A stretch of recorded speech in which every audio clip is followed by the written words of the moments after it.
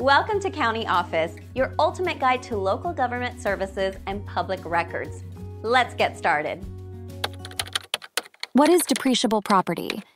Depreciable property refers to assets used in a business or for the production of income that have a determinable useful life.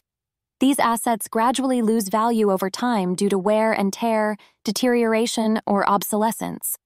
The depreciation process allows businesses to allocate the cost of the asset over its useful life for tax purposes. Common examples of depreciable property include buildings, machinery, vehicles, furniture, and equipment. Depreciation is a non-cash expense that reduces the value of the asset on the balance sheet, reflecting its current market value accurately. By depreciating assets, businesses can match the cost of the asset with the revenue it generates over its useful life, providing a more accurate representation of the business's financial health. Understanding depreciable property is crucial for businesses to accurately report their financial statements and comply with tax regulations.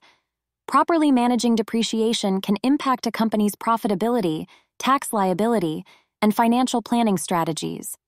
And again,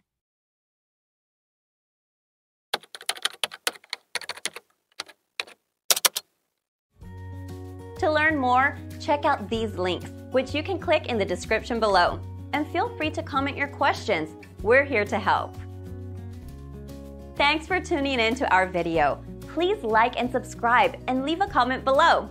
See you in the next video.